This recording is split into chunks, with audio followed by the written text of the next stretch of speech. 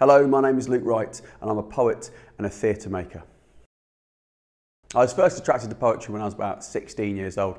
I was in a band that was incredibly hard to organise and manage, and then I went to Culture Arts Centre. I saw John Cooper Clarke, Martin Yule, Ross Sutherland, and it was like watching the front man of a band, a singer of a band, on stage without the band, and just the words did all the work. And it was funny, and it was political, and it was beautiful, and it stirred all the emotions, and I thought, I want to do that. That's what I want to do.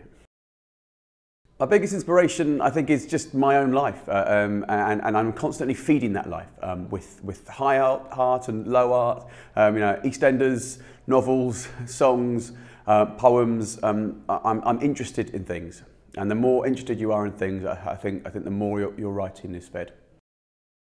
Franz Kafka said that writing is utter solitude, the descent into the cold abyss of oneself, which sounds quite dark, doesn't it? But I think if you're going to be a writer, you need to allow yourself some time on your own with yourself.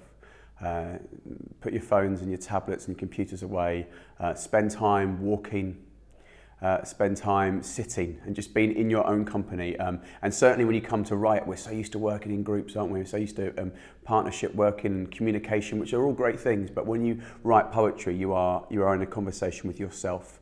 You need to be totally alone and in your own headspace. So give yourself the chance to do that.